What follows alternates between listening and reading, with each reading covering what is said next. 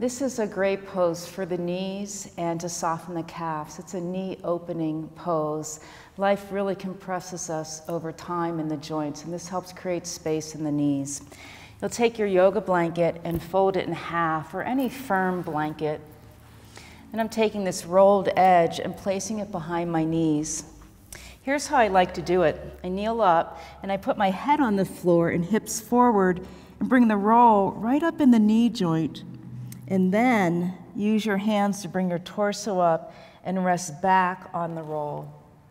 You decide how much pressure you put on your blanket by how far you bring your torso up. This is a fine position if this is what's working for you. This will help soften the calf muscle. They get really hard like rocks and really impede movement in the joints above and below it. And it also creates some space in the knees. It should feel really good. The pose can also be done with vertical torso. You'll hold this 3 to 5 to 7 breaths, or until you feel like you've had enough. It's not something you have to hold a long time.